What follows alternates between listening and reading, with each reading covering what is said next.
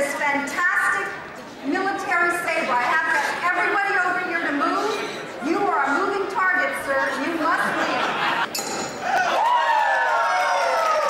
right. Since you're the general, I'd like you to choose a cavalry officer in your organization that I can teach to do the same thing. What do you think about it? Any special skills they need? Oh, absolutely. Now, while they can have a good tennis arm or a good golf swing, what really would be great is if they played polo. A polo player? I got a polo player. You're kidding. No, I'm not kidding. Vincent Chase, Dave Poland, come on up here. Dave. What you want to do is hold it like this and go with the dull end. Yes, you have to hold it. That's right. You're going to start here and you're going to aim for this neck and slice it right off. Come on. Can I get a 1, 2, 3? 1, 2, 3. We're pleased to have the diva with us this morning, Christine Ansbacher. Thanks for coming everyone. in. You know, one thing that always happens with me, what do you do with a stubborn cork? Here's what you do. You get a cork pop. Watch this. 1 second. Holy cow! That easy. A corkscrew is 16th century technology. Why would we use that when you have a cork pop So that just sucks that baby out of there. It has a canister of inert gas that when you put it in and squeeze it, the gas forces it to come up in 1 second. With the holidays coming, we need quick ways to open. I'm Christine Ansbacher. I'm so glad you could join me this afternoon. The name of our tasting is New World versus Old World. New World, California, what you're used to, are fruit bombs, big, juicy wines with a lot of fruit. We love that. In France, that same wine is subtle and has more flavors than just fruit. I'm serving them to you blind. You're going to decide for yourselves and say, well, now I know the difference between these two styles. Which one is which? One is Sauvignon Blanc from New Zealand, and the other is a Sauvignon Blanc from France, and it's called Sancerre. I remember the name because I just think sincere, and I sincerely like Sauvignon Blanc. How many think the first wine is the Old World? You're right. Many people here, you got it absolutely right. Here's our final toast. Good wine is a daily necessity, right? But you know what I like to say, and maybe you agree, a meal without wine is called breakfast. Cheers.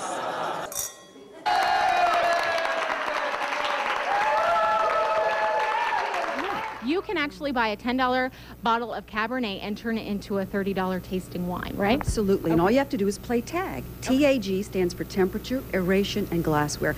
Any one of these three, but all three together, will make your wine taste super. Okay. So what you need to do is first throw a temperature tantrum. What you need to do is take a room temperature bottle at 70 degrees and send it skinny dipping for about 10 minutes in an ice bucket. Okay. That brings the temperature down to what a wine cellar would be.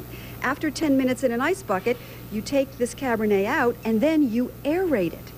You limber it up by pouring it into, even if it's an orange juice pitcher, it doesn't matter. All you're trying to do is see those bubbles at the bottom? Yeah. That's what you want to create. Then you're ready and you reach for your big red wine glass. Okay. Then when you pour it in, you're getting more aeration. You're softening it up even more. Look at all those bubbles. And then you take your wine, you swirl it around, more aeration, and what this causes is all these aromas to waft upwards. That's what swirling is all about, just getting more flavor. And then you're ready to drink it. Delighted to have you here tonight.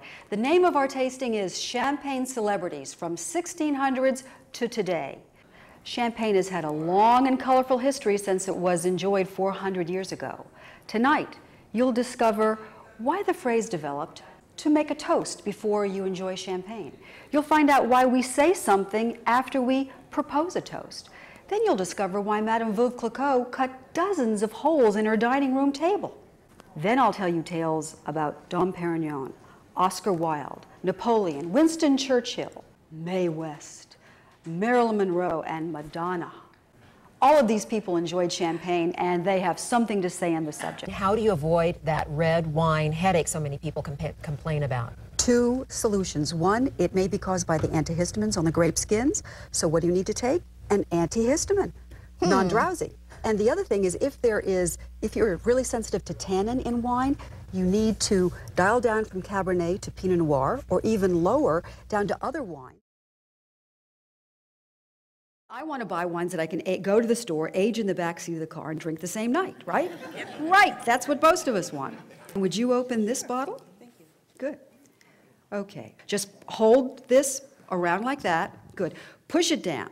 Push it down. Good. Okay. That's because you're not standing up. If you're standing up, it would work a lot faster.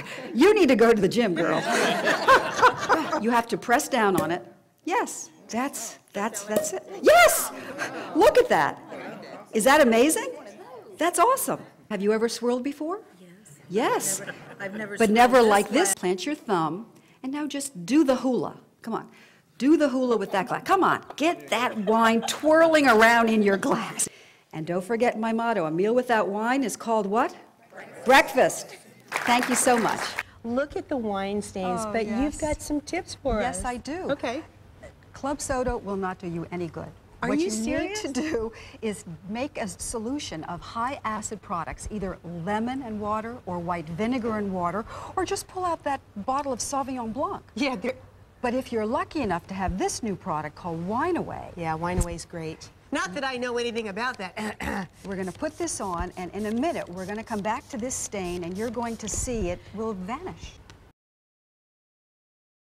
I call this part of the seminar KISS. Not keep it simple, stupid.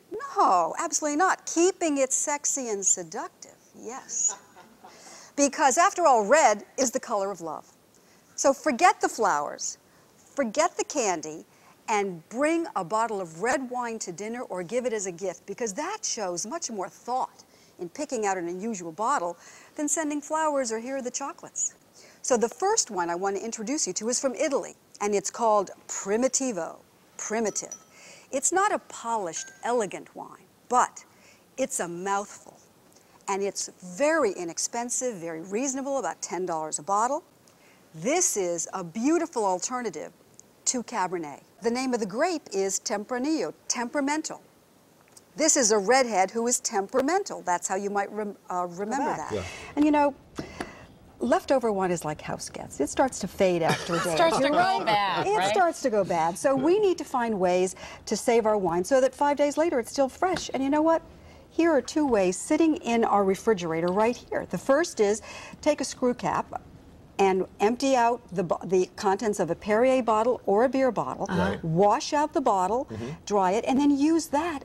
Oh, to store your wine? Yes, to store your Fill it up with wine. wine and screw the cap back That's on. right, And then because because you know they're airtight. Right. Oh, yeah. Excellent. Okay. See? And then these are even better, huh? That's right, the beer. And manufacturers of sparkling wine and beer know that if they will need to preserve their product for 5 days, 10 days a week, this is what they need to Now, use. what's this little fellow right here? Oh, well, I'd like you to try that. Okay. Oh, This don't is point it called, at oh, me. sorry, the wine reserver. Wine preserver. That's right, it's private preserve. Okay. And it's actually inert gas that we're going to put in here like this, spray it. On top And of what the it wine does that's on already top in of the there. wine, so actually this inert gas is like a blanket on top of the wine, and I've just tucked the wine into bed. And it locks the air, the oxygen out, so That's the right. wine is preserved. Absolutely. Okay, do you consider, I think I know the answer to this, wine an aphrodisiac? Oh, I certainly do. Because? Because it not only livens up your taste bud, it sets the mood. It helps you relax. It's actually a catalyst to transform a hurried meal into a dinner that you linger over, relaxing, getting you in the mood for love. Is there kinds of wines that you want to talk about this morning? When I say K-I-S-S, sexy and seductive, can you name some brands that you would offer up today? Absolutely. There are Italian Lotharios for, say, $75 a bottle and up, and that's Amarone, Brunello. Yes. Then you have the French Flirts, $50, $25 a bottle. That's the Rosé Champagne, Red Burgundy, Red Bordeaux, delicious wines. Then you have the All-American Romantics, Syrah, Pinot Noir. And of course we have sparkling wines here as well. And then Latin lovers like Malbec. The Wine Diva herself joins us this morning. Christine Ansbacher, thanks for being with us today. I'm so glad to be here. Red wine, instead of serving it at 70, 75 degrees, our room temperature today, we want it cool the way it was 200 years ago in a room. So what do?